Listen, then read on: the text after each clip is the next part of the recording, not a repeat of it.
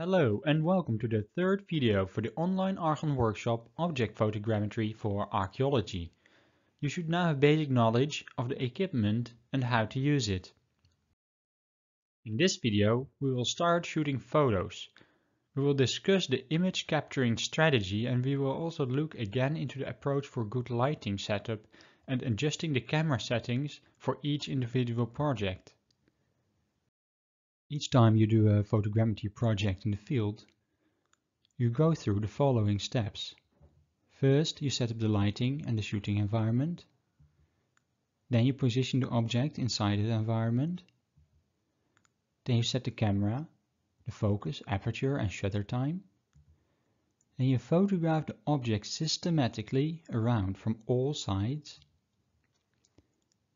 Then you reposition the camera, focus again if needed, and repeat the previous step until you covered the entire surface of the object.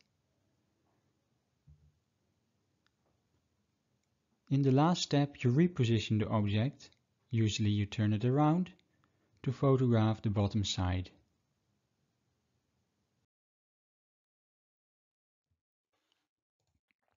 We have already discussed the importance of controlling the environmental conditions in an earlier video. Shooting in a room with access to exterior light is highly unadvisable, for instance. The changing light of sunny and cloudy phases of the day interferes with your setup and camera settings.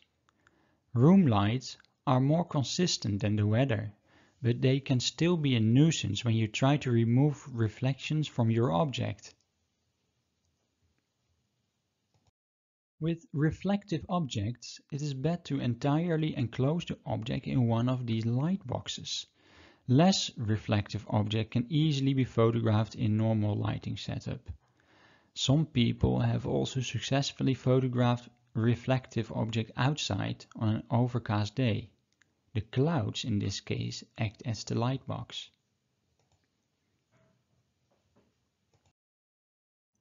When you have your light setup, you place the object in the center of your setup on the turntable.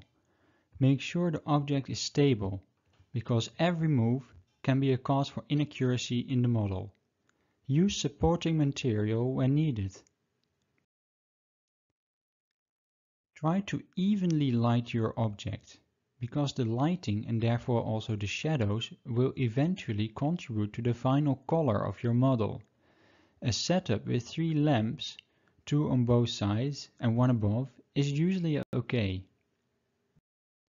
But you can get away with less lamps if you use a light box, because the light bounces many times on the white walls, lighting the object on all sides. In the end, it depends on the situational factors like the power of your lamps and the size of the area you try to light. Online you find many examples of different setups, some just using 1 lamp, many of them very low cost. Use them as an inspiration. Now you can place the camera so the object is well in the center of the view. The closer you can get your camera to the object, the more detailed the resulting model will be. However, note that if you want to scale the model, the scale bar should also be in view, at least in some of the photos. Also check whether the object remains in view when you rotate it.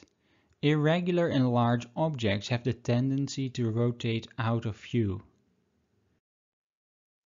Now set the camera. This is one of the harder parts if you are not familiar with photography. You may shoot in full automatic mode, but this is not recommendable. Photogrammetry works best if the settings of the camera are stable. An automatic mode will change the settings during shooting. Especially the full automatic focusing is problematic. What you want is to choose a focus point somewhere in the middle of the object. I mean the middle in terms of depth as measured in a line from the camera. So in the case of a vessel, somewhere between the rim near to you and the rim on the other side. Automatic focusing cameras generally take a point of the object nearest to the lens, rather than halfway the depth of an object. In the case of this vessel, this may cause the back part to be out of focus, so manual focus is highly recommendable.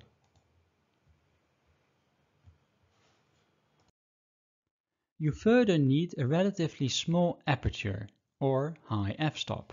This is because we need a large depth of field to have the entire object in focus. I often shoot with an f-stop of 13 to 16. With a high f-stop, you will also need to increase the shutter time.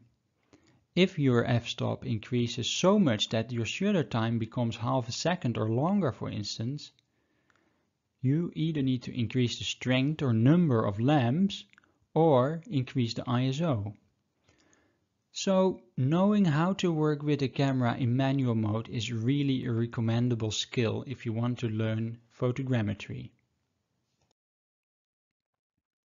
Now everything is set. Start taking photos while rotating the object a fixed number of degrees. The increments of rotation depend a bit on the complexity of your object. Small increments of 10 degrees are generally fine, resulting in 36 images for a full rotation. But with many objects you can go for less, like this example that takes a photo every 30 degrees. Take in mind that photogrammetry requires much overlap between the photos. Between 60 and 80% overlap is recommended. When you have finished your first round, you raise or lower the camera on the tripod and aim it again on the object. You may have to refocus in this step. Again, you rotate the object incrementally. Depending on the size and complexity of your object, you repeat these steps until you have fully covered the object with enough overlap, also between the different elevations. Usually 2 or 3 rotations on different elevations are fine.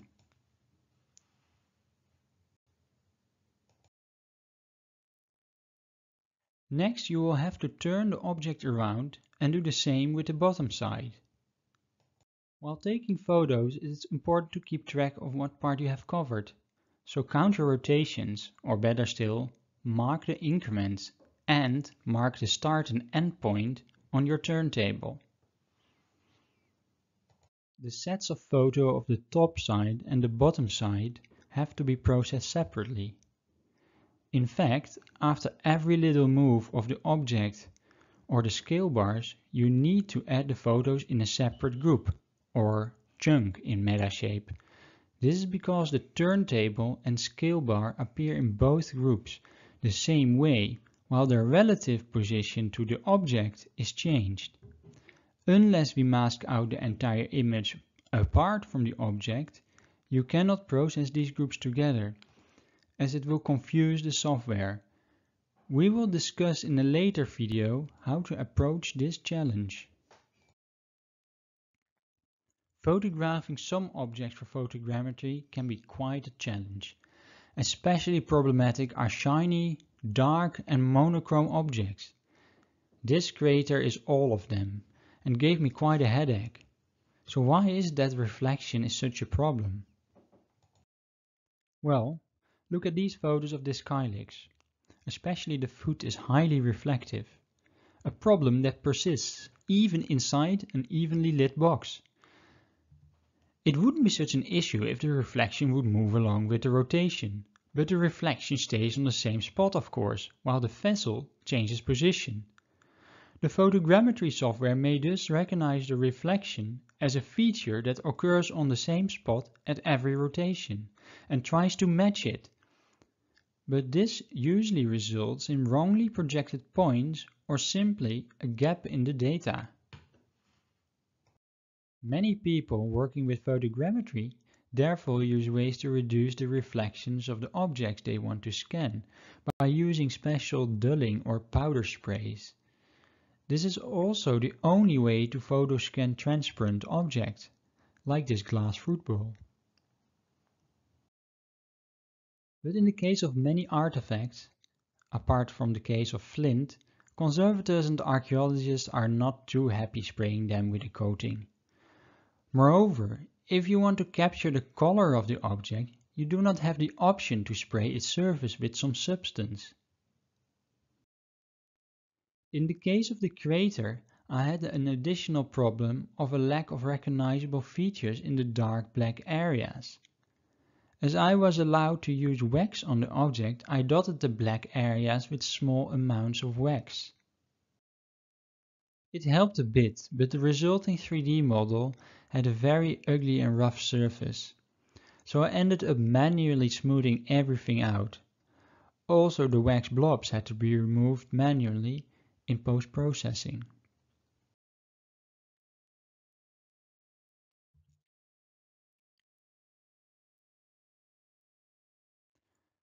Also, in the case of the Skylix, I tried many things.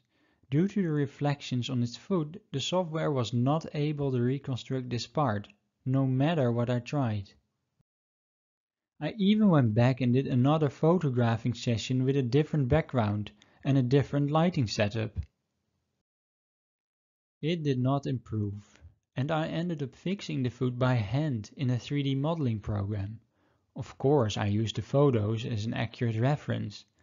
I then re-imported the model in Metashape to generate the textures. In the end, every object presents a different challenge to the photogrammetrist, and some of them can be easily solved. So be creative. This was it for this video, in which we discussed the approach to photographing an archaeological object for photogrammetry. In the next video, you will start to do some work yourself. Thank you for listening and see you in the next video.